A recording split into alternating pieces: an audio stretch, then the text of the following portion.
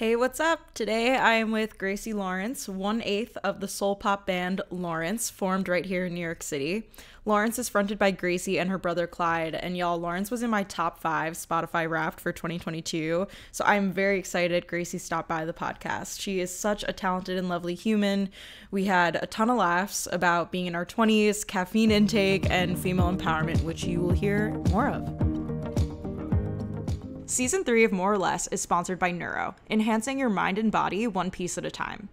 Living in New York City, I spend way too much time and money on coffee and energy drinks, daily supplements, and then splurging on self-care products. Neuro creates supplements that fit your lifestyle instead of the other way around, with nutrients that enhance your health and wellness to something intrinsically convenient, affordable, and portable. With thoughtfully curated ingredients and lab-approved integrity, Neuro has changed the caffeine game for me, since the gum is delicious and the mints leave me feeling fresh and focused. Neuro is always by your side when you need it. Take my word for it and head to getneuro.com now. More or Less, welcome everyone. We are here with the wonderful Gracie Lawrence. Thanks for being here. Thank you for having me. Yeah. So on the show, we have our guests introduce themselves, so please take it away with how you would self-describe. I'm Gracie Lawrence. I'm 5'2". Fun size. I don't know what else to say about myself. Yeah, I'm from New York. That's a big part of who I am. Yeah. And happy to be here. Amazing. Yeah. And you are, I guess, one half of your sibling duo. Yes. But like 1/8. That's probably more what you meant about introducing myself. Oh. I'm in a band. You're human. My band's called first. My band's called Lawrence. It's me and my brother Clyde, and then 6 other people who are our friends from various points in life. And we're like a big soul pop, energetic band. And yeah. Incredible. And how are you feeling in this moment, more or less? Now I get why it's called More or Less. More or less, I'm feeling, I feel good, I think. Yeah? Yeah, I feel good. I've been trying to be on a very earlier schedule. People who know the band know that we're very late night people. We have a song called Probably Up about being up very, very late. But I've been like slowly over the course of the past few years of my life trying to shift that. And I feel like last night I really did one of my like all-time stay up late kind of things. And so I woke up today later. And so I'm like, damn it. Like, so would you say you're like training yourself to be a morning person in 2023? Yeah, I wouldn't even make it like specifically like I'm trying to be a morning person, because I think there's moments where I like won't enjoy the morning no matter what. So I'm not like going for joy in the morning. I'm just going for sustainably being able to wake up a little bit earlier naturally than my biorhythms your body clock, as they previously say. Would. Yeah, exactly. Yeah, I was just talking to someone about the nonsense of daylight savings time and if it's continuing or not. Yeah, what is that? This is probably like in the comments we can ask people, is daylight savings time ending in March or did it end already in November? I don't know. I don't know either. And if you Google it, which I have, it's really it's vague language. There's no clear cut of what we're going to do. I thought we were doing this for the farmers. Now we're not going to do it at all. But does that mean it's going to get dark at 4 o'clock every day? Like that's, right. I need answers around it. And totally. I don't know if the world has them yet. I feel like it's kind of this like fun thing that keeps us all on our toes every year. We're like, ooh, yeah. You like, know it's coming. Like I don't know what it's going to be like for it to know it's not coming. Right. And it always like gives people this communal experience of either being like disappointed in their night's sleep or like really excited about it. Yeah. So I'm not pro, but if you had to pick a side. But I do think it's a fun little communal experience. Like what is it? Twice a year. Twice a year. But I don't know. Maybe this is the year that it comes to an end. But TBD. Maybe we'll come back to this episode like 10 years from now. Daylight savings time, remember her? Anyway, as I go off on that tangent, I digress. We always follow up with what is one thing you need more of? Maybe it's an emotion, a feeling, a word. And what is something you need less of? That's a really good question. Something that I think comes up a lot in our music that I've been like thinking about a lot is the concept of being young and like carefree. Like those are equivalent phrases.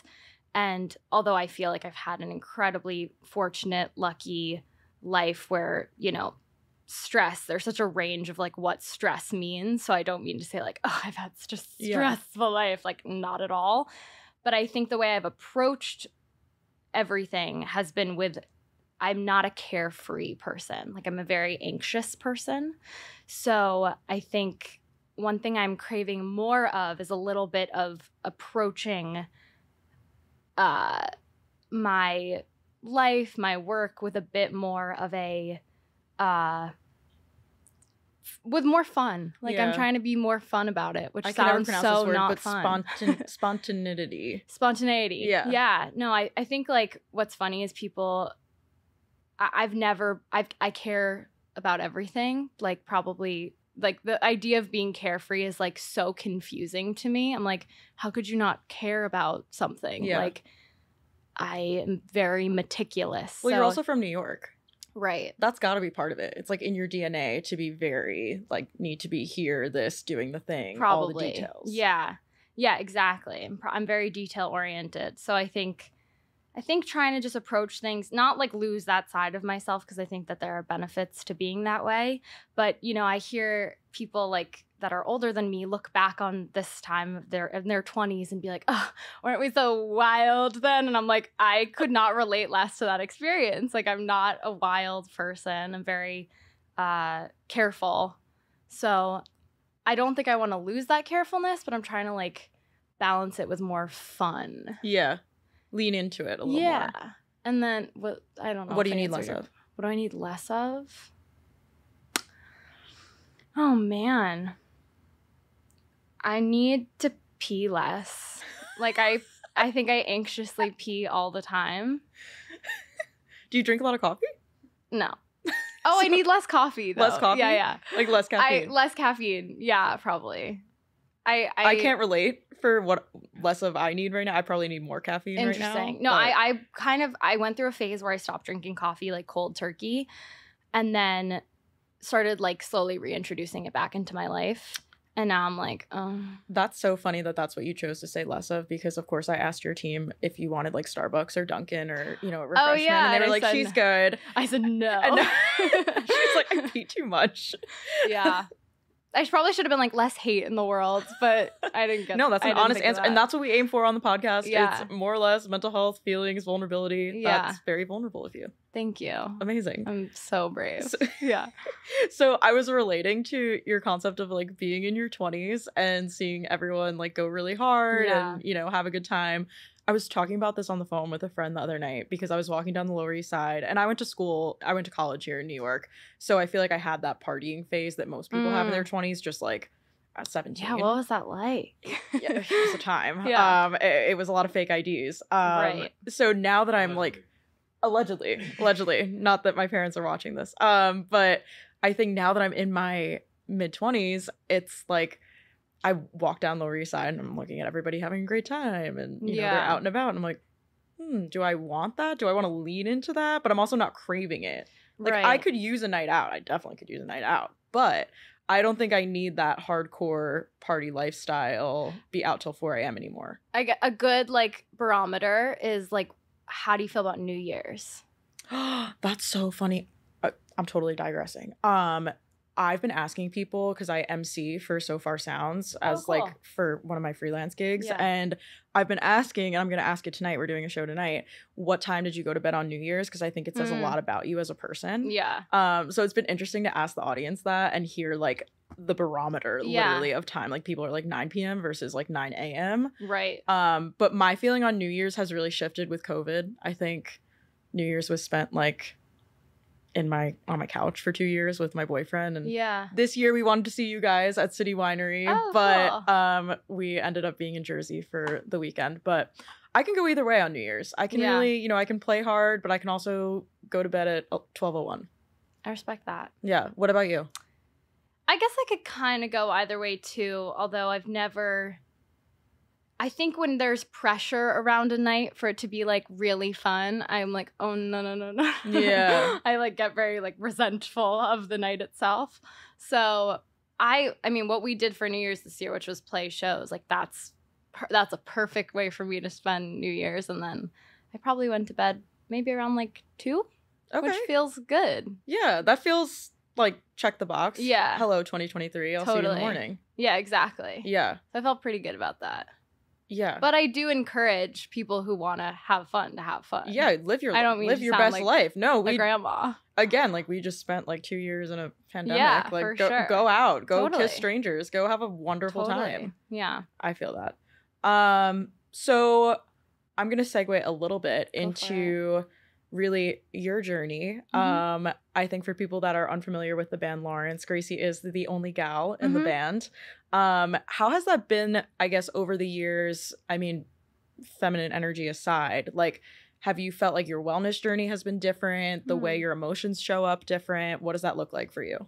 That's a really good question. I mean, I think very luckily, like the people who I'm touring with are feminists. They're incredibly understanding and smart and like lovely people, lovely men, which I think there are a lot of lovely men, but you hear experiences that people have that are less pleasant and less surrounded by wonderful people. And I'm very fortunate to like have avoided a lot of those, you know, horror stories that you hear about women in the industry, because I've been surrounded by like really amazing top-notch people. I think obviously there are like weird incidents that have happened just in that I'm like a girl on the road. Like it's I've never had sexist experiences internally in the band, which is so rare and so fortunate. Like I would say most girls talk about their experiences and they're like, this happened in our band and this whatever. And I'm like, that's just not my experience because these guys are my best friends and I don't experience that. But outside of the band, just in the world, because of the ways in which we travel and we see the world together, like I've encountered weird things where like us, you know, before we traveled with our own front of house sound mixer, like at a venue, like someone just being clearly weirder to me than other people about like me wanting to hear more of my own voice. It was like, oh, like it just felt eye rolly. Yeah. Things like that where you're just like, ugh, okay, like why are we why are we doing this?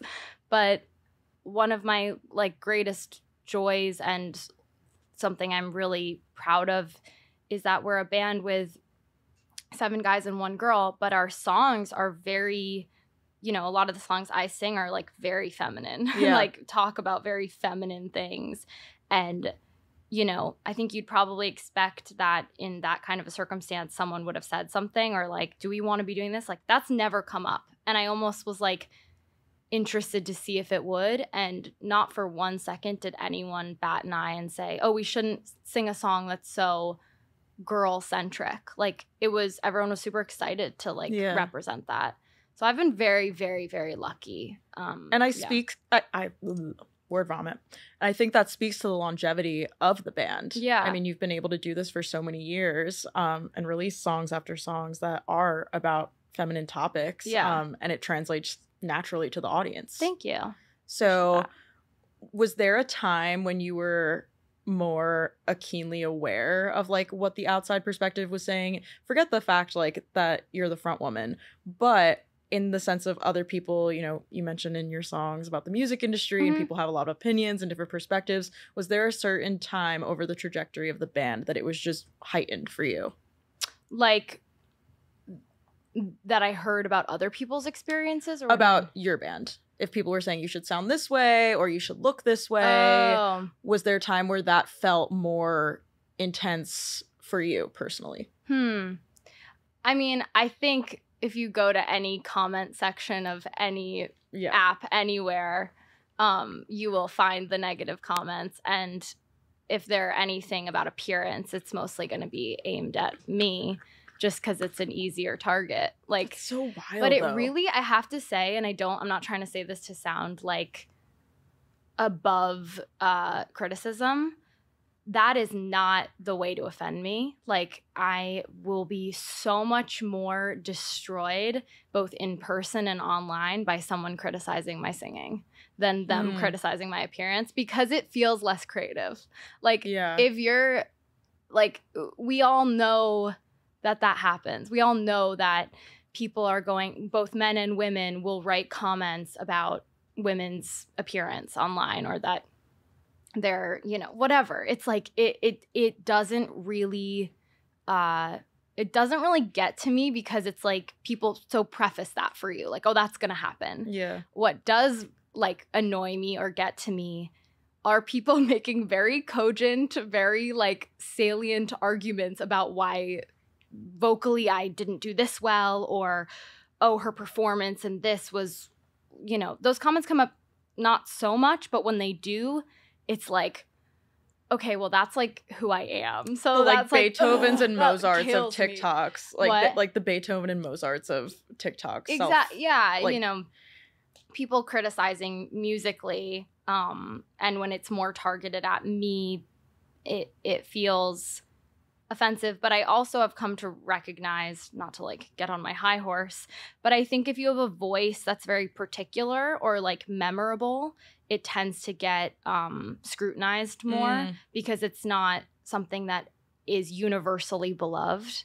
It's like if you have something distinct about you, whether that be your style or whatever it is, it's something that people can point to more. So I've gotten better at being like, okay, that's cool. Like, if someone doesn't like the way I sound, at least it's like because I have a sound. Yeah. So that's been something I'm more comfortable with now as I get older. And people will always try to tear down what makes you unique. Totally. They will find the one thing, and for you, it's your voice. They will take that, and they know it's special. And I think that's just a universal experience, that people feel threatened by it in whichever shape, way, or form. Totally. But then they go on the internet or whatever, or, you know, I'm sure you've dealt with business side of things, like people saying things that, you know, simply aren't true. And it's on you to kind of be like, all right, next.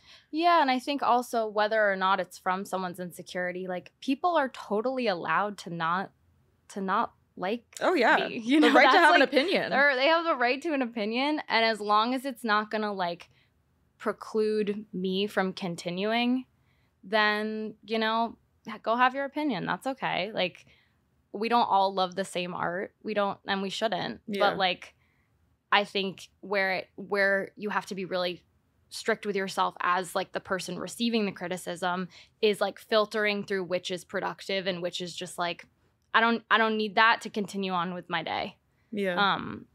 So that's a journey. And I'm lucky to have also a band of people who like I can run through those critiques with, like, this person wasn't psyched about this moment in this song. Like, what do you guys think? You know, and I can have more of a real talk with those people. I was going to ask you that, because do you think it would be harder for you if you were Gracie Lawrence solo act versus being in a band to manage those moments? I mean, it's so funny. Like, I can't even imagine that, because, I mean, I have a solo career in that I'm an actor and that's my thing, and that's not something I do as a band. Yeah. But I think, like, on the music side, my whole music life has been connected with my brother since we were little. So my, like, understanding of myself as a solo career, whenever I've, like, people have asked me that question, I'm like, well, I would probably just ask if Clyde wanted to write the songs with me. And then we'd, like, probably start working on them. And I'd probably ask, like, Jordan and Johnny in the band to, like, help produce them. And then I'm like, oh, wait, it's just Lawrence.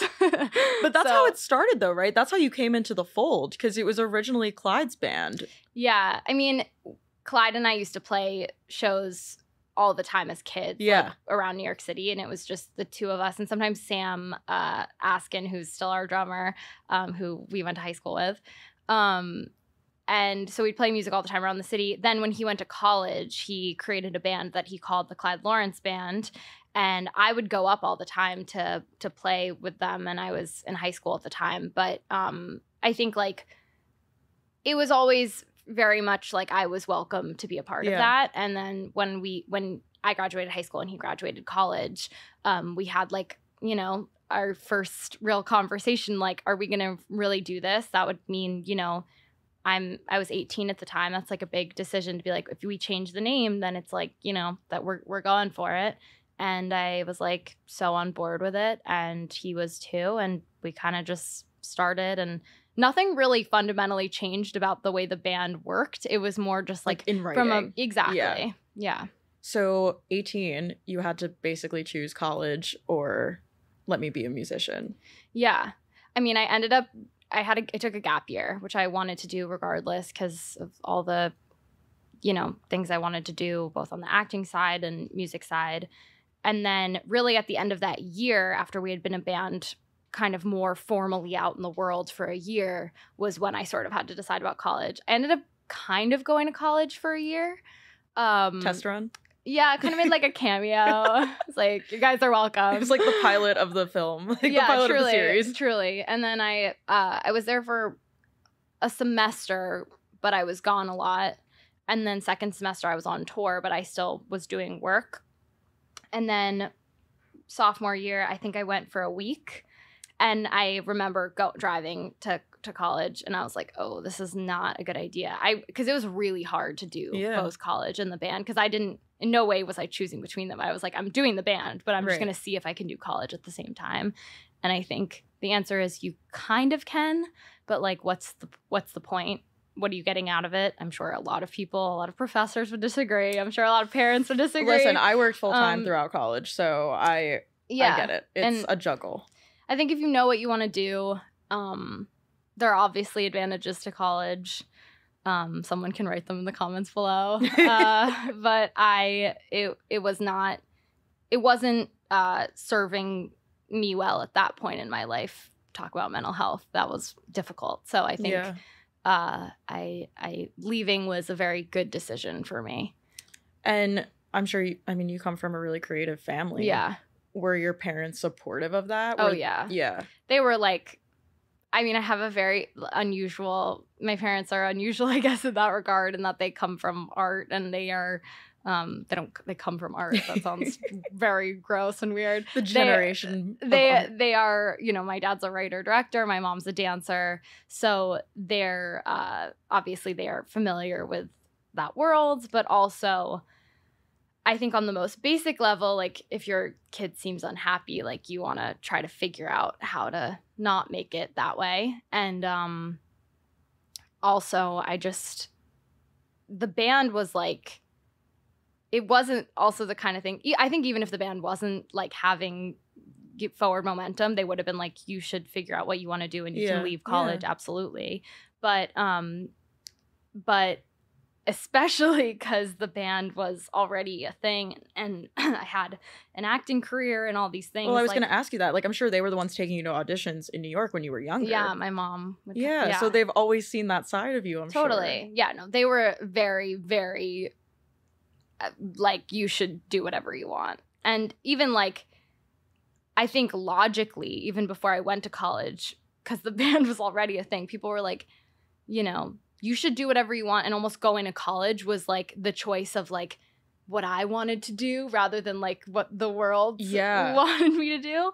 And then, you know, so I think everyone's just been very supportive of kind of what I want to do, which is unbelievably fortunate. And like, talk about privilege. That is like the ultimate privilege, is having people in your life who are supportive of the decisions you want to make. Because I feel like if there's anything I've observed in other artists, it's like a huge hurdle, is feeling like loved and supported for doing art, like by the people around you. Yeah, it's not always one size. No, not unfortunately. At all. So I'm going to keep talking about the college thing, but what did you want to pursue? So why, you know, when you got that decision in the mail, what was in your soul telling you, I'm going to go? I'd been working as an actor since I was 9. And in a way, I think it was like, it represented like normalcy. Like it represented an experience that people have at this time in their life. And I felt slightly disconnected from, you know, I'd been working for a long time and I went to a normal high school. I wasn't homeschooled, but I also knew everyone in my band had gone to that college and had such a positive experience.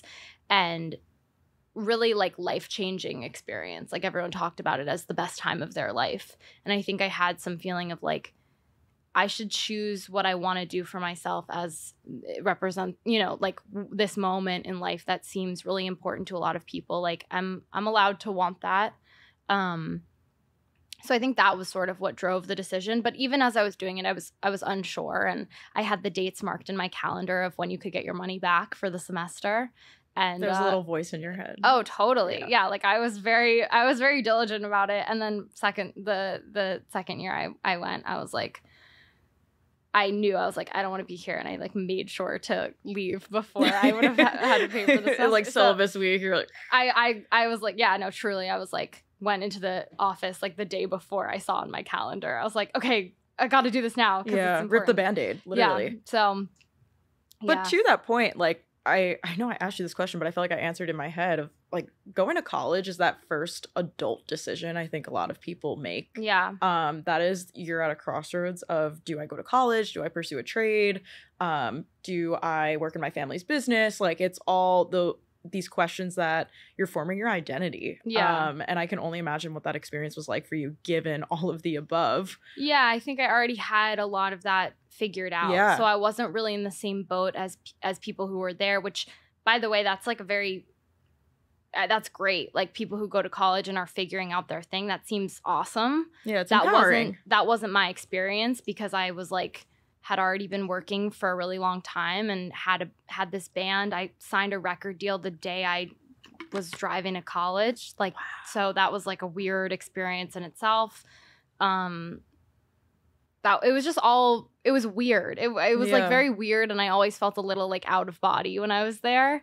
And probably speaks to some ways in which I feel like outsider-ish or whatever, and was trying to like have an experience that was very, that's what like, I was just gonna say. That's like such a dichotomy, or like a paradox. Totally. Like you were craving normalcy, yet when you had it, you were itching to do music. Exactly. And I think ultimately, in a weird way, like what's actually really funny is that I feel like I had way more of the normal college experience when I was in high school and going to travel to college to play shows. Yeah. Like that was the most fun I ever had, because I didn't have to do work. Yeah. I was in high school, and I would go and hang out with all these people that were my brother's friends that ultimately became my really good friends and my bandmates. And I'd play these shows, and it was like the best time ever. And then when I went to college, in a weird way, I was like, I already did this. Like I already had the social experience of this. I actually really did have a pretty, like, I had this experience. So that was funny too, where I was like, the whole thing was very weird, and was I here already? Like, does that count? Yeah. And then also there were things that I really wanted to like study and stuff. You know, I love reading, and there were things I wanted to gain academically, but ultimately I think a lot of those things I still can do not at college. Yeah, it's that personal growth. Yeah. But it's funny, like that's exactly what I was alluding to and seeing people go out, because I feel like I did that part of my life when I was really young in college. And now, you know, a lot of people move to the city after college, really. They go to a state school, or, you know, maybe they live at home, or they go to a community college, whatever it is, and then they end up in a major city. Yeah. So I have a lot of friends that have moved to New York, and, you know, let's go out. And I'm kind of like, I've been there, done that. Like, I don't mind, but it's just like that period of my life. Now I just want to sit and watch Netflix. And drink tea and have a good time with myself. For sure. Social battery is just way different. I've always been a little bit like that. Like, since I was a child. I've always called myself like an extroverted introvert. Yeah, for sure. It sounds corny, but I think there's days where I'm very, like, I do this now for a living. Yeah. But I also feel very introverted in the sense where, like, after this, I need to go home and, like, recharge. Oh, for sure. I mean, my job Your job as an entertainer. Like, the most extroverted, like, la-da-da-da-da, like, so in people's faces. And so everyone, I think, thinks of me as this, like, extroverted freak. And then in my life, I feel I could spend, I had, you know, COVID twice over the past however many years. Spending those 12 days alone in a room was like, flew by, like fine for me, which I know is not how a lot of people feel, but I'm just so okay creating, you know, activities for myself or things to think about. I could spend a whole day like, you know, writing a idea in my notes app like that. I can pass the time, which I feel very fortunate about, but it also can be like a sinkhole in that you're like, you never go out, which is something I also do. Barometer once again. There's the barometer of like how much is too much and how little is too little.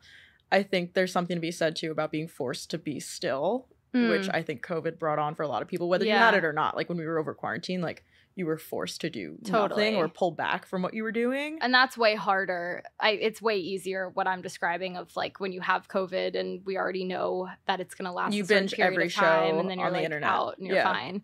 Obviously, that's a way easier experience. But yes, the actual pandemic itself was more difficult, I think, for me too. Yeah. So y'all are headed to Europe in March. Yeah. So total opposite of COVID and quarantine. How does it feel to know you're going overseas and seeing folks and being in different cultures? Are you excited? Are you nervous? I know you mentioned anxiety is a thing you struggle with. How are you feeling? I'm really excited about it. It's true, like we haven't been to Europe in a really long time because of, you know, this thing called the pandemic, and it's very, very exciting. I think that we had, you know, you don't really know like when you haven't visited a place frequently, or this is our first headline tour in Europe. We don't know who's going to be there, who's going to show up, but we were really like pleasantly surprised by, you know, the day the shows were announced, like many sold out. Y'all kept adding more dates. Yeah. Right? Yeah, I remember seeing that. So that was like, and truly came from a place of like, we just don't know, you know, we don't know who our fans are there. And so it's been like a really lovely indicator of, you know, who we're going to meet out there, and the fact that, you know, when we go to Europe, there will be people that come to the shows. Yeah. That's super cool. So I'm really excited about it. And I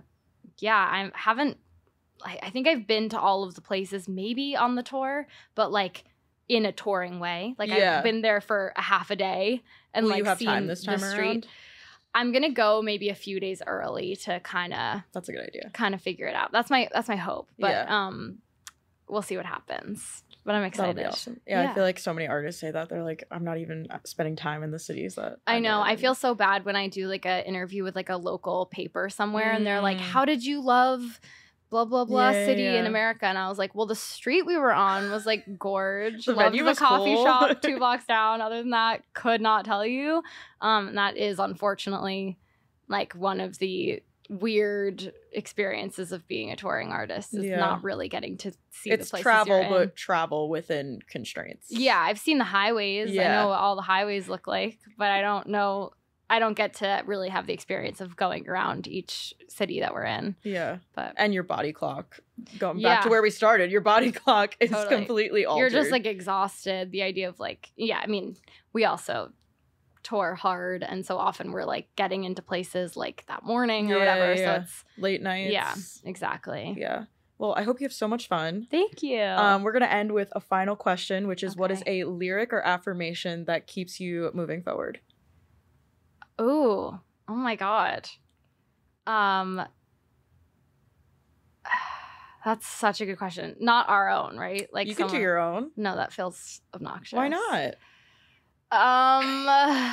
Well, I mean, if you insist.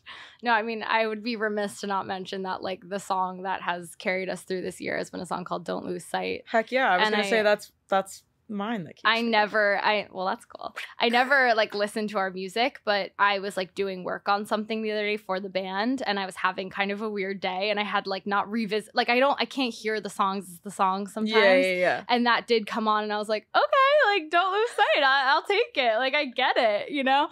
But no, I mean, I guess I don't even know what lyric should I say. Don't Lose Sight is great to work out to, too. Oh, thanks. It's a really good, I mean, I'm a soul cycle nerd, but like cycling, hit, like running, cardio. It's good. Yeah. 10 out of 10 recommend. Thank you so much. I guess I'll go with like you get your own cardio performing it, I'm sure. Oh, the shows themselves are like truly high energy. Sweaty. Yeah, it's a sweaty experience. I'm like, I guess I have to choose a Beatles lyric of some kind. I feel like probably, and in the end, the love you make is equal to the love you take, right? That's the order. Yeah. That's a good way to end it, profound. Gracie. That was probably how I'd say it. I like that we're ending on that note because it always comes back to the Beatles too. I know. I'd be like, I can't say someone else. That's if I must. Truly.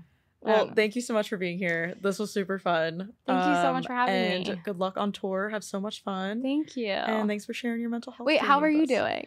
How am I doing? Wait, nobody's asked that. Wait, this explains my experience of life. We finished the interview and I'm like, oh my God, I didn't ask her how she was on a podcast about mental health. I've been doing this, 3 seasons now? I don't think anyone said that. How are you doing, more or less? Am I doing more or less? Just loved it. The eyes that just rolled. Don't cry. You know what? Today, more or less, I'm feeling optimistic, which is nice. Whoa, I'm cool. really not a new year, new you kind of person. No, me neither. Like, I don't get that, but I don't know what is in the air, but I feel like 2023 is going to be good. Like, I have a good feeling. Yeah. So that's where I'm at. I'm trying to embrace that every day. Totally. That's awesome. Thanks. Congrats. Thank you for asking. Of course.